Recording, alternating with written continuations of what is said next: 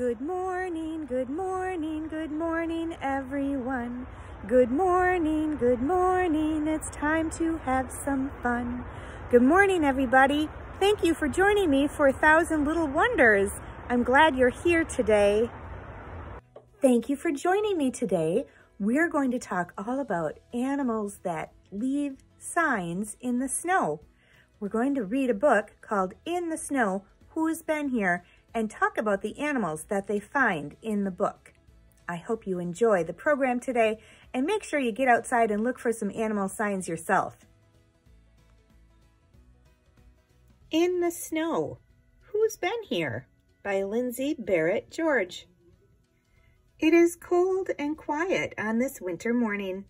Cammy, do you want to go sledding on the hill by the old school? William asks. Sure, Cammy says.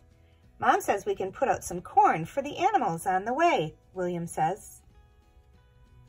The children walk up the lane and cross the township road. They follow an old trail into the woods. Cammy stops to throw corn on the ground. William sees tracks between some barberry bushes.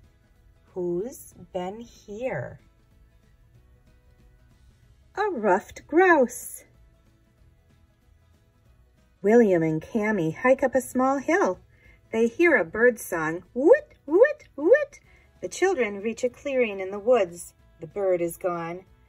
Fuzzy red balls sprinkle the snow under a clump of sumac. Who's been here? A cardinal.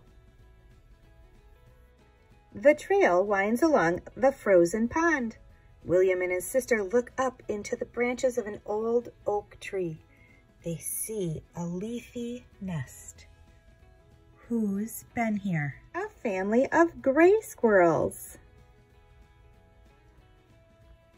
The children pass a hemlock tree.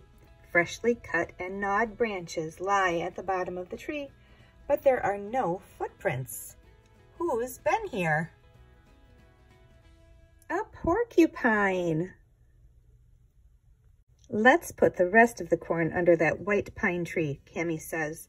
They spread the corn and find a pellet of feathers and bones at the base of the tree. Who's been here? A great horned owl. William stops the toboggan. He sees a small hole in the snow. It's the entrance to a tunnel. Broken acorn shells surround the hole. Who's been here? A chipmunk. William and Cammy follow the trail down to the brook.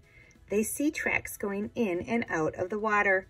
William finds a fish head on the bank. Who's been here? A mink and a trout.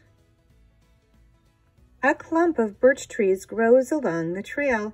A patch of bark has been rubbed off of one of the trees. Who's been here? A buck.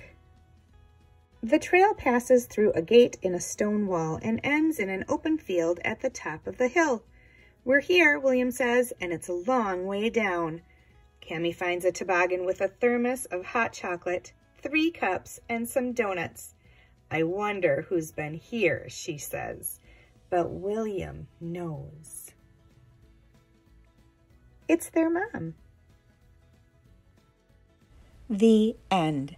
There are all kinds of signs that we can find in the woods, like the ruffed grouse, who's always active in the winter time. So you can still see signs of ruffed grouse in the winter. You can see their tracks on the ground, which look a little bit like an arrow in the snow.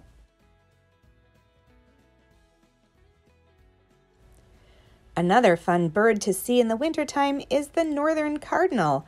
Their bright red colors make them very pretty against the white snow.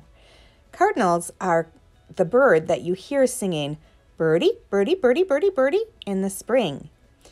Cardinals eat seeds, so they don't need to fly south for the winter or migrate. The seeds that they eat can be found sometimes at bird feeders, but a lot of times they're able to find their seeds in nature, like the sumac bush that they show in the book. cardinals are one of my favorite birds to have come and visit at the bird feeder. Another friend that comes to visit the bird feeder is the gray squirrel. The gray squirrel is active all winter long, just like the porcupine.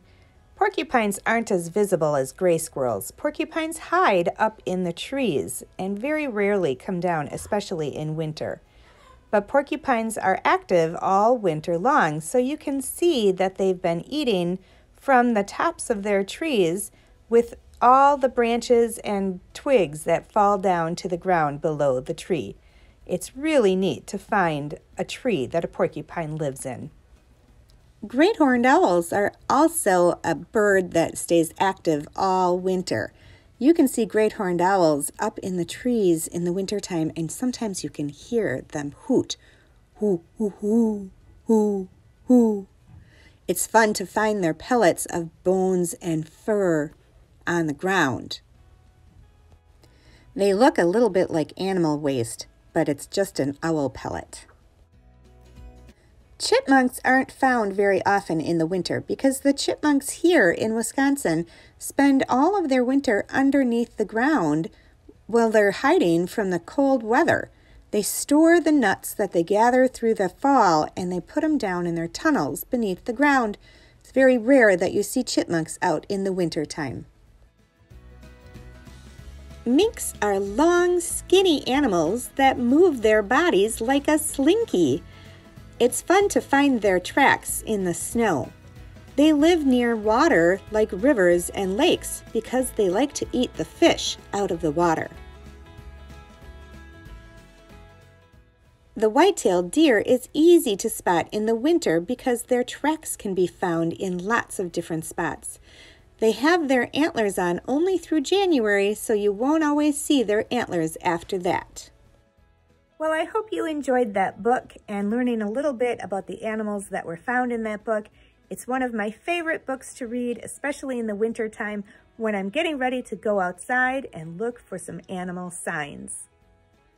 Goodbye, goodbye, goodbye to everyone. Goodbye, goodbye, we sure did have some fun. Thank you for joining me today. I hope you had a good time and get outside and explore the outdoors.